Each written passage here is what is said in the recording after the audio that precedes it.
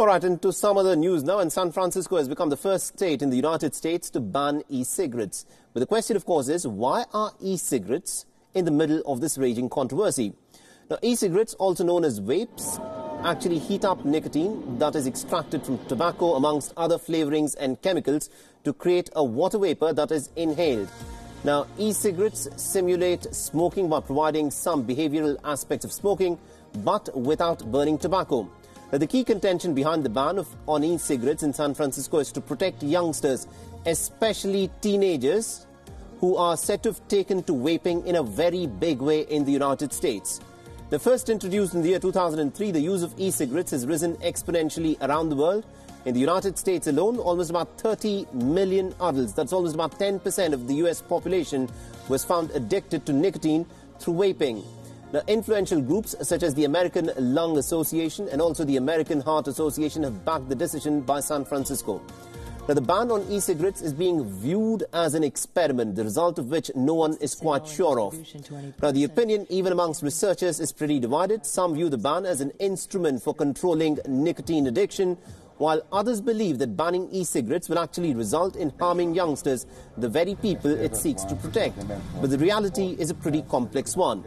And what is also interesting to note is that e-cigarettes or vapes are recommended and used by cigarette smokers who are trying to quit the habit. Now, the vapor from e-cigarettes is considered almost 95% more safer than regular cigarette smoke, as it has no tar and toxins from burnt tobacco. But the dramatic surge in the number of youngsters becoming nicotine addicts is what has prompted San Francisco to ban e-cigarettes.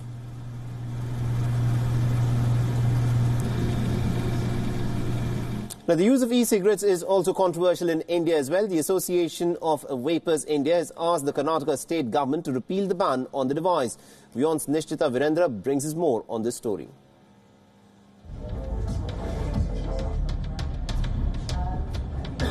In August 2018, the Union government issued an advisory to all states and union territories asking them to ban the usage of ENDS, which stands for Electronic Nicotine Delivery Systems, which includes e-cigarettes or vapes.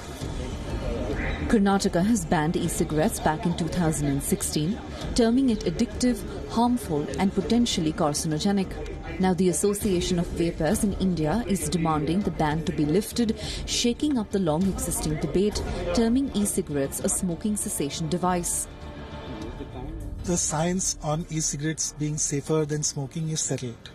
You know, if you look at all credible organizations, major ones, like Public Health England, US FDA, National Academies of Science and Engineering in US, so the American Cancer Society, which was the first to call out the link between smoking and cancer.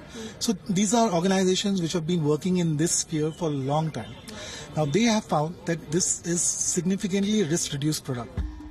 E-cigarettes usually mimic the shape of regular cigarettes and are considered to be less harmful than regular cigarettes. But on the flip side, they contain high amounts of concentrated nicotine.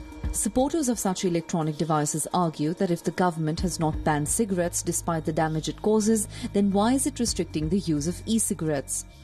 Now, on the point of liquid nicotine, what the government says is that liquid nicotine needs permission to use. It's not like permission is not given. Permission is given, there is a procedure. But the procedure is not being applied to anybody who is not a pharmaceutical company. And this is where they're coming from a regulatory perspective. Having said that, there are also e-cigarette routes which don't have liquid nicotine. The device itself is not allowed in India. The device is nothing about the flavors. So what about the device itself? The matter has also reached the courts. However, despite the ban, e-cigarettes are widely available in India, both at retail and stores. While some organizations claim that e-cigarettes are safer alternatives for smokers and tobacco consumers, the government has argued that there is no evidence to prove the same and that e-cigarettes being a cessation instrument is a myth. The reason is that nicotine is a poison. What they're telling that it is not an addictive thing, it is definitely one of the addictive thing. Even in the tobacco, the nicotine is more than a tobacco, nicotine is the one which is much more addictive. And definitely it is a poison. Okay. And another major thing why they have banned it is that nicotine comes under the drugs. and Cosmetic Act.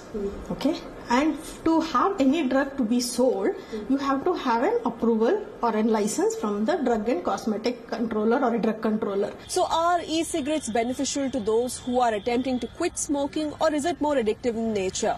Well, the jury is still out, quite literally, as the Association for Vapers India has approached the Karnataka High Court challenging the notification by the state government. And while the decision is being made, India continues to lose 5 people every 2 minutes to tobacco consumption.